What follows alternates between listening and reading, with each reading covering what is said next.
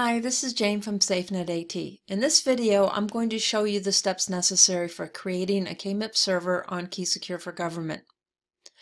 I've taken the opportunity to do some pre-configuration on KeySecure so I don't go out through all the configuration steps. We do have videos available to help you with those steps, but I will show you how KeySecure is configured in support of creating the KMIP server. Before I do that, though, I want to point out here on the home screen the number of application server licenses. In order to have an operational KMIP server, you must have at least one of these server licenses installed. If you don't have at least one, your KMIP server will not be operational. You can configure it, but it won't service keys. So make sure you have the appropriate number of licenses that you need. Clicking on the Security tab, I will show you some of the pre-configuration that I've done. First, on the Local CAs tab, I have created a certificate authority called SafeNet AT CA that will act as our root of trust for this demonstration.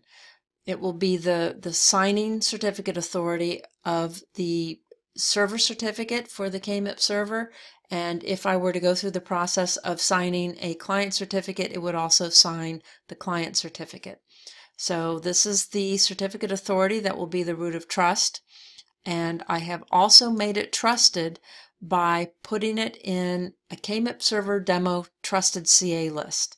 This is the list that will be assigned to the KMIP server that shows it what certificate authorities are to be trusted. In this case, it will only be this one, but you do have to have at least one in a trusted CA list. Now you will see that there is one called default. Upon installation, KeySecure will create that default list and you are free to use it if that's the only one that you need. The other thing we need to create a KMIP server is an SSL certificate. Now, I'm using SSL interchangeably with TLS, which is actually the protocol that will be used with KMIP. Here you can see I have created a certificate called KMIP Server Cert, that the issuer is SafeNet AT, which is the issuer of the SafeNet AT CA certificate authority. It is a server certificate and it is active. So this is the server certificate that will be bound to the KMIP server. So with these things in place, we are ready to create a KMIP server. So I'll click on the Device tab and it will default to the key server page. You'll see that there are already two key servers already created here, and you can have as many as you need and servicing many applications, and there's actually already a KMIP server, but I'm going to go ahead and create another one to show you how to do this. So click the Add button, and in the protocol drop-down, select KMIP. And here you will choose the interface. If you only have one, you can select all or the particular interface. And here's where you set the port number that this KMIP server will listen on. I'm going to use the standard default of 5696 for KMIP. The important thing is that your KMIP client use the same port, so it can be anything between 1024 and 655.35, but just make sure your KMIP endpoint has the same port. You will click on Use SSL, actually TLS, and here is where you will select the server certificate that will be delivered in the TLS exchange. So with that, click Save. And now, with that still selected, we're going to start to configure the properties of the server. So click Properties.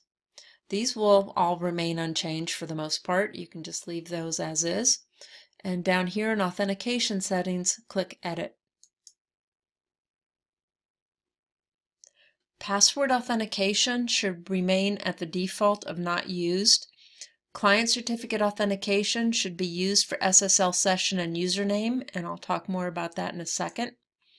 The Trusted CA List profile, you will select the profile that contains your trusted CA for the KMIP server.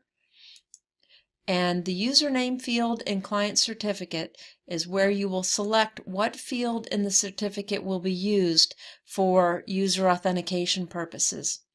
The KMIP server will pull from the client certificate, from the field you choose here, and look for a local user in KeySecure that has been configured and matches that name.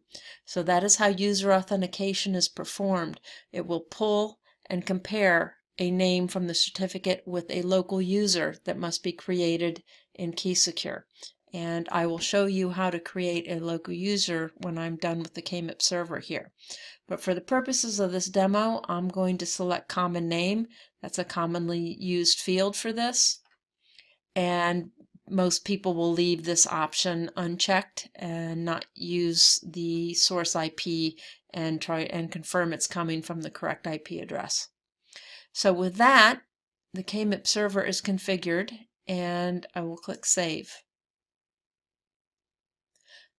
With the KMIP server created, I'm now going to show you how to create a local user.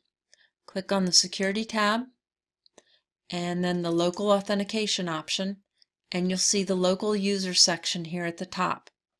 To create the local user, just click Add, and you'll want to enter the name, and again, in our example, this would be the common name field that's going to be in the client certificate. So I'm just going to type client name, and that would be the common name field. And even though password authentication is not used, you do need to add a password, as the local user page does not know how the local user is going to be used, so you need to enter a password in case it is needed. These options can remain unchecked for KMIP. Click Save, and you've just created the local user for the KMIP client. Now the last step, if it hasn't already been done, would be to create a client certificate, and that client certificate would need to be signed by the signing certificate authority. In our case, it would be the SafeNet AT. So you would create a certificate signing request through whatever means is provided, either by the KMIP client itself or some other source like OpenSSL, and create the CSR and select your signing CA. Click Sign Request in this case, and select Client and enter the certificate duration, and then just paste in the certificate request and click Sign. At that point, you would be presented with the signed certificate that you could copy and or download and then install it into your KMIP client, at which point you would be ready to test.